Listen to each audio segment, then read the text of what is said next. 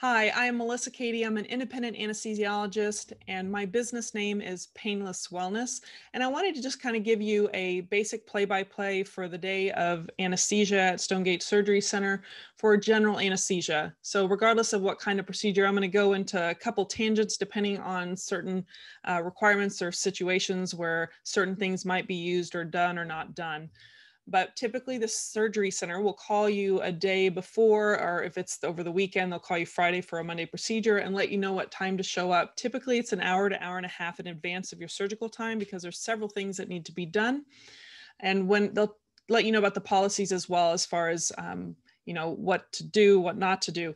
The most important thing from my standpoint is that you don't eat for at least 8 hours prior to surgery. I would personally just pick the time they tell you to be there and use that as your time for solid food to not have. So if they say to be there at 6, I would just say 10 p.m. the night before. Don't eat anything after that time frame. Now, during that 8-hour time frame, you can have water, and I encourage you to stay hydrated because that will help with the nurse trying to place an IV for you the next morning. If you wake up at 5 and you have a 7 o'clock case, you could use that 7 o'clock surgery time when it comes to the water. I'm a little bit more forgiving if you are just around the 2-hour mark with water. Solid food, of course, 8 hours plus for sure. The reason I tell you to go by the time to be there is because if you're the second or third patient and we're running early, I don't want to have to worry about waiting on that 8-hour mark. So most important thing is that for 8 hours plus you have not eaten by the time I take you back for surgery. Now the water you can have during those 8 hours.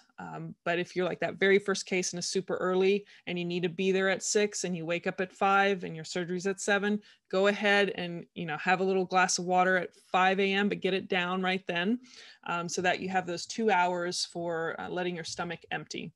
So they'll have you show up at the waiting room. They'll ask for your information for whoever's going to pick you up, whether they stay there, leave, or come back. They need to have that contact information. Once you're in the waiting room, they grab you from there to get you into the pre-op area. They'll bring you into one of the bays. They'll give you a plastic bag to put your belongings in when you change out of your clothes into a gown, but they'll check your blood pressure, heart rate, and all of that. And then they'll check your consent forms, make sure everything looks accurate. And then they'll go ahead and start a small IV. It doesn't need to be a big IV, just something reliable. Typically they'll go to the hand or the forearm. If they can't find anything good there, then they might go to the elbow. That would be fine. I can work with that. The size of the IV is the size we put in children. So it's not a very large IV, but that will need to be placed.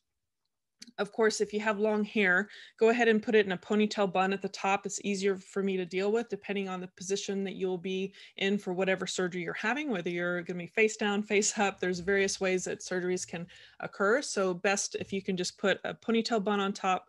Make sure there's no metal. We don't want any metal in your body. Piercings, if they're hard to get out, do the best you can. And really, we prefer you just have them all out. Any belongings that are important to you, your rings, go ahead and take them off, and so you don't bring them to the surgery center. The reason for not wanting metal is that cautery is a way to help minimize bleeding during surgery, and the electrical current can hypothetically go to the areas of the metal and burn the skin where the metal is. So just keep that in mind. But as far as the hair, ponytail bun at the top for the long-haired patients. Otherwise, we do have a disposable bonnet we let you put on to cover your hair before going back to the operating room. Of course, I'll come say hi. There'll be a different nurse called a circulating nurse that'll come say hi. We ask similar questions on purpose, not to annoy you, but just make sure we have consistent answers.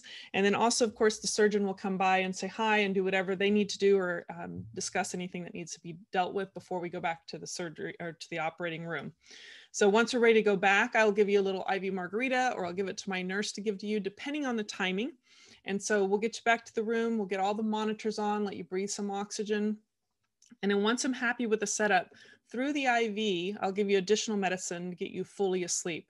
Now remember, the medicine we gave in the pre-op area to the operating room, even though you feel like when you look back on it that you were knocked out, everyone is awake going to the operating room. It's just hard for people to understand because they don't remember it. But it's like being really drunk and not remembering what you did. And that's essentially that sedation that goes going back to the operating room. But once I give the medicine in the IV after the monitors are on in the operating room, that is what's called general anesthesia, means you're unconscious. Now, depending on situations, certain situations, there's one of two airway devices that are typically used for a general anesthetic. One will be a regular breathing tube, which can be used like in special cases like nose procedures where we're worried about anything that drains in the back. We don't want to get to the lungs. Any cases that are extremely long, when you start getting to 3-4 hours or longer, less concern and worry. We don't want to have as much worry about your airway. The other device is called a laryngeal mask airway. It's a soft plastic device. It just slips behind your tongue. I place that gently, and that's not the kind that goes between the vocal cords. So I would use that in cases where you're only on your back during surgery, and not very, very long cases, and I have access to your face. Now, if you are face down for certain procedures, of course, that's another reason to have a regular breathing tube. And these are all for safety reasons. So depending on what was going to be done during surgery, those are one of two devices. A scratchy throat might be possible with a regular breathing tube, maybe for a day or two, usually in this little notch area here. When it comes to the little airway device behind, maybe a little sore throat in the back, but it's not usually a significant issue. If you have large tonsils, it might irritate those areas a little bit more than someone else who has not significant tissue back there.